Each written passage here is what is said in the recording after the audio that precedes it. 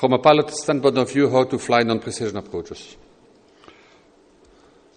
So together, we'll put us inside the cockpit and we'll try to see how to fly non-precision approaches with some tips and guidelines and maybe things you have forgotten in the past from your basic training as pilot, information that was given even in regulation.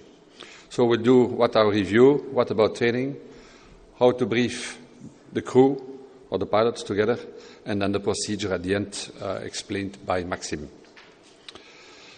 What should I review? The first thing when we have a non-precision approach is the type of approach.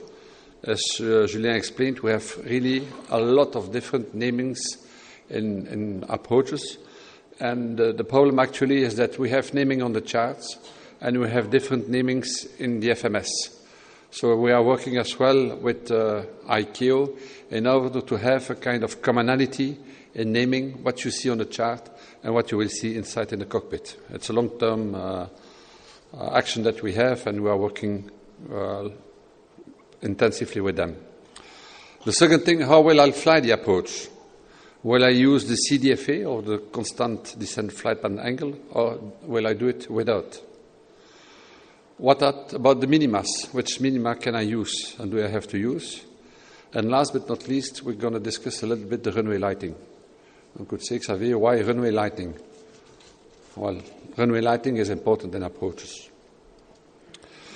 As Julien said, we have different type of approaches. We have information coming from the ground, ground-based information with lateral and vertical guidance, which are basically the ILS or the MLS.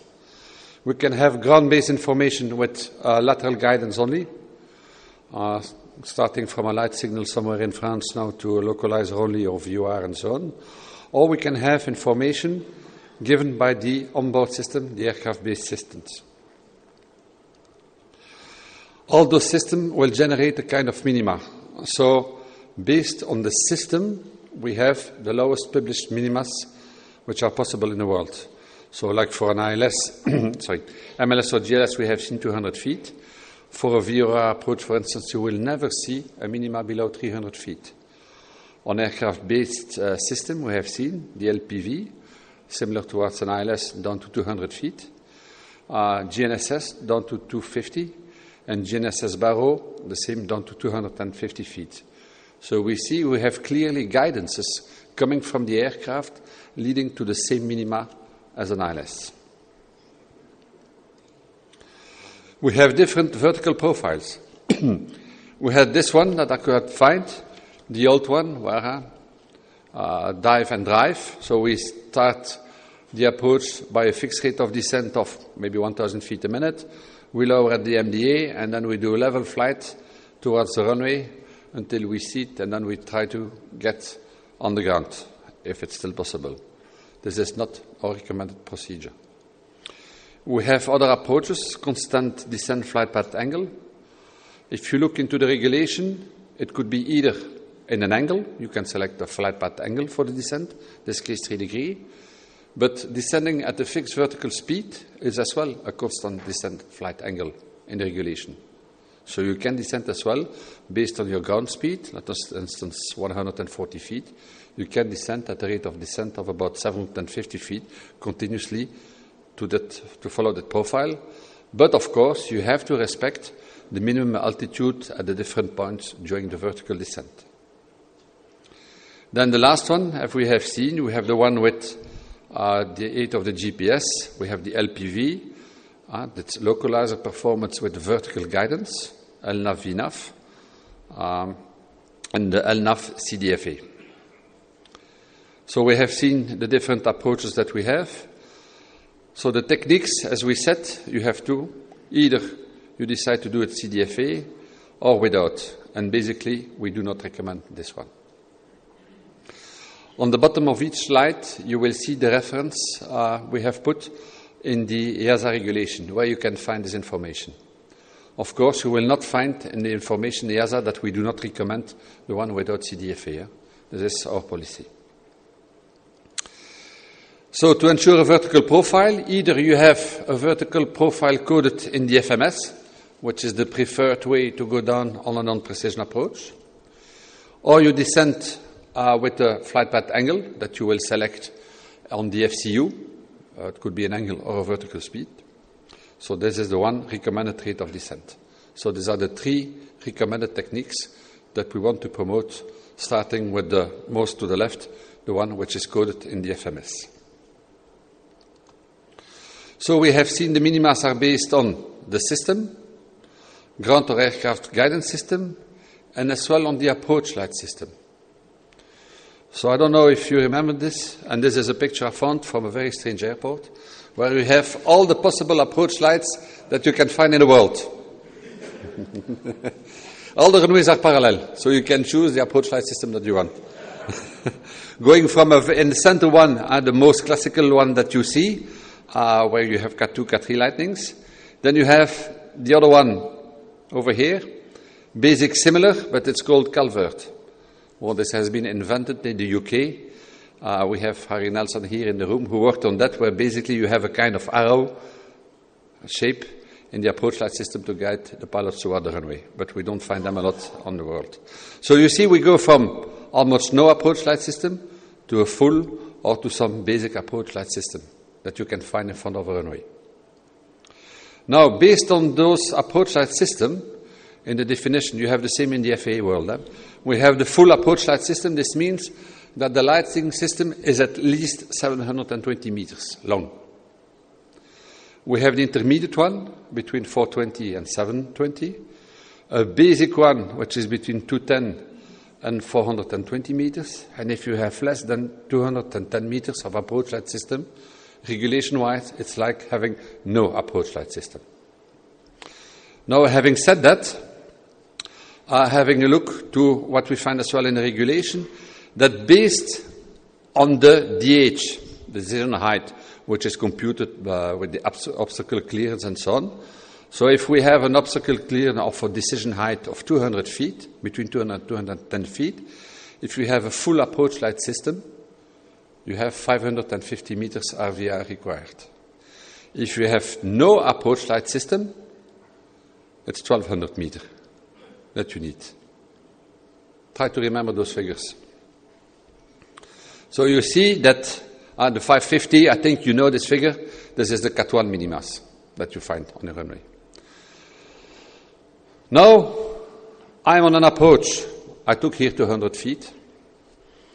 I have a full approach light system, about 720 meters.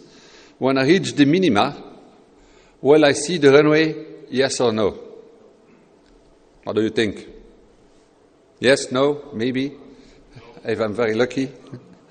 So, if you do a little computation, we go back to high school. So, if you want to know the distance between the aircraft and the runway, the touchdown point on a 3-degree glide slope, you have to divide this by the sinus of 3 degrees. So, basically, this gives us 1160 meters, or 3,800 blah blah feet.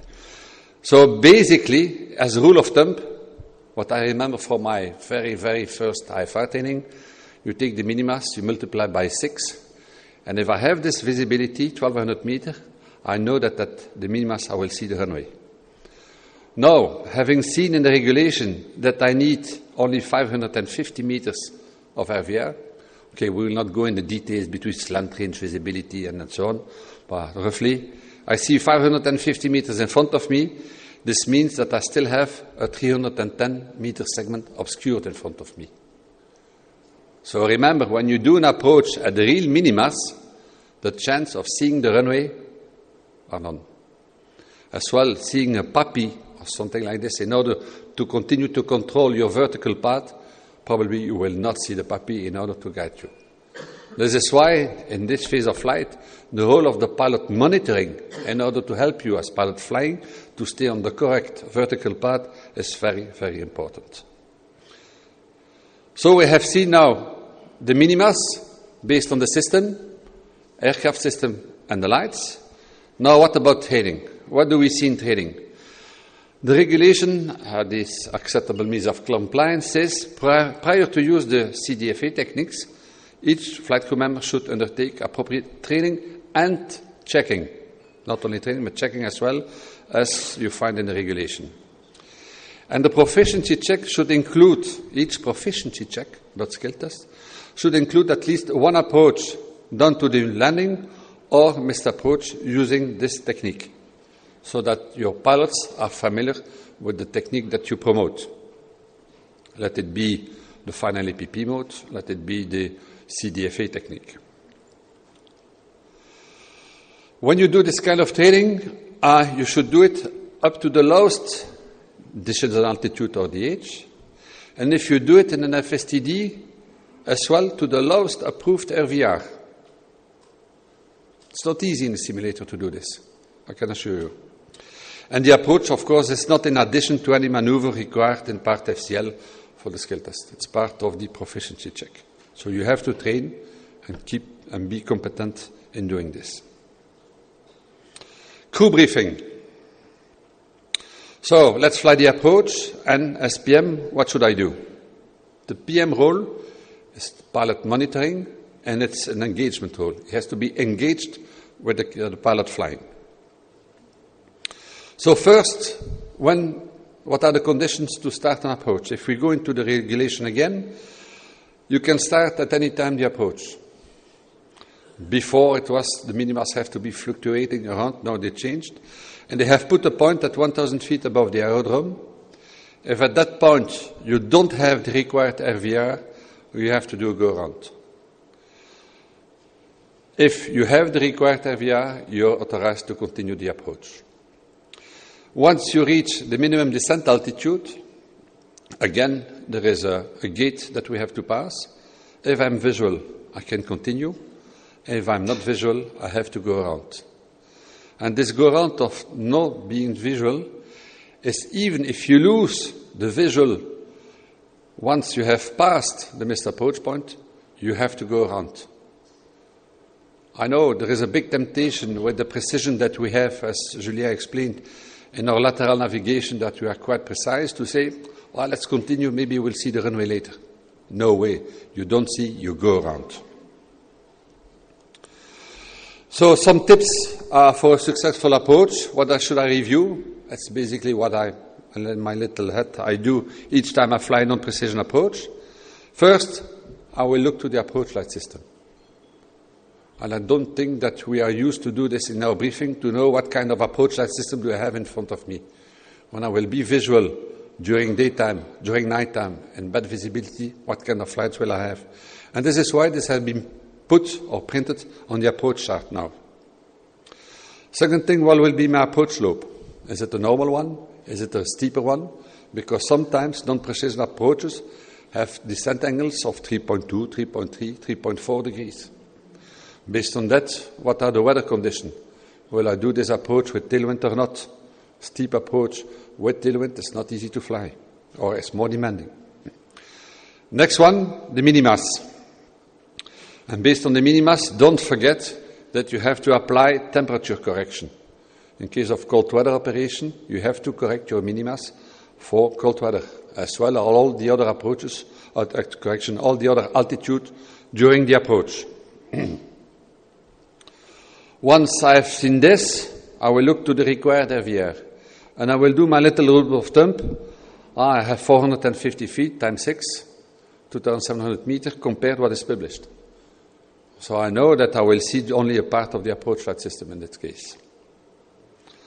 After that, carefully review the coding into the FMS with the minimum altitudes. Very important point as well for the pilot monitoring, that he's monitoring you when you fly the approach, that even if you fly manually, that you don't go below. Those altitudes published in the profile are really mandatory, where sometimes you have on charts recommended altitude printed in order to stay on the descent angle. And then last but not least, the approach QFU towards the runway. Is this an offset approach or not? Knowing that if you do an offset approach with crosswind, maybe you will have less chance to see the approach light system than to be in a straighting approach. Visual references. So what do you need to see? Once you break out at the minima, it's not because you see a church or a tree next to you that you say I'm visual, not vertically. You have to see in front of you. Either you see all the elements of the runway in daytime, or in nighttime you have to see at least the elements of the approach light system or the runway. But you have to see something linked to the place you're going to land. If you lose them below the minima, you have to go around. So this is, in a nutshell, how I will myself perform an approach with my crew briefing and review this carefully with my pilot non-flying or pilot monitoring.